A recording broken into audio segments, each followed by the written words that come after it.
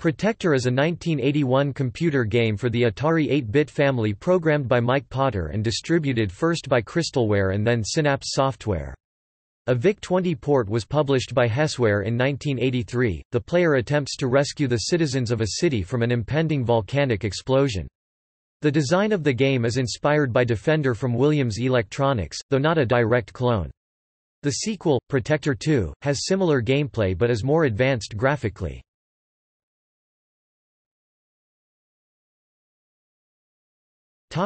History.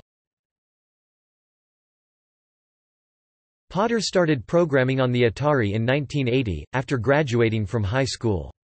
His first product was a set of 4 games, Imperial Walker, Nim, Gunfight, and Auto Racer, sold on consignment at local computer stores. While visiting the Electronic Fantasy store in Cupertino, the manager Dave Stillings mentioned he might want to get in contact with Crystalware in Gilroy. Potter met with Crystalware's owners, John Bell and his wife Patty. Bell outlined a new game and gave Potter a $4,000 advance on its completion. This took 7 sleepless nights, and after delivering it in May 1981, Potter delivered another 11 programs for Crystalware between May and October. That month Potter questioned his royalties, and in return received a letter firing him, but returning the rights to Protector. In November 1981, Potter met with Ihor Wolosenko of Synapse Software, which at that time was being run from Wolosenko's apartment in Berkeley. Wolosenko took the time to test and debug the program before putting it back on the market. Its relaunch received much better reviews.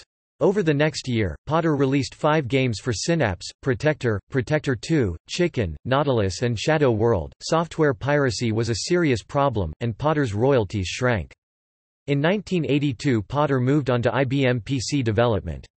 He continued to develop Atari software as well, publishing under other labels.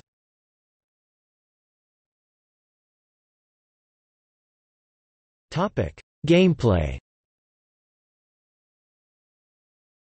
The gameplay of Protector is inspired by Defender, with the player controlling a rocket fighter of similar design and the general goal being to pick up civilians from the ground to protect them from the enemy. The game is less action-oriented, however, and contains a more strategic component. Protector has 2 stages. In the first, the player flies the Needlefighter over a city that is under attack by an indestructible enemy spaceship. The spaceship flies over the city, beaming its citizens up one at a time and then flying to a nearby volcano to drop them in. To save them from this threat, the player must fly over each of the people to pick them up, then carries them past the volcano to the city of New Hope. When all of the survivors have been moved to New Hope, the first stage of the game ends. This causes the enemy spacecraft to disappear. However, this also causes the volcano to erupt. Its lava encroaches on New Hope and destroys its buildings, along with anyone on them. The ending of the first stage also opens a passage protected by laser gates. The player now ferries the people from New Hope through the laser-guarded gauntlet to the entrance of an underground fortress. When the last survivor is deposited in the entrance, the game ends. The mission takes place on a single large side-scrolling map, several times wider than the physical display. Smooth scrolling is used to keep the player roughly centered as they fly. If the player's ship hits the ground, buildings or the enemy spacecraft, it tumbles to the ground before being pulled away by an ambulance. There are several levels with increasingly difficult enemies and terrain. Reception. Protector was a major release on the Atari 8-bit computers, when the Atari was still a relatively new platform and magazines dedicated to the platform were relatively few.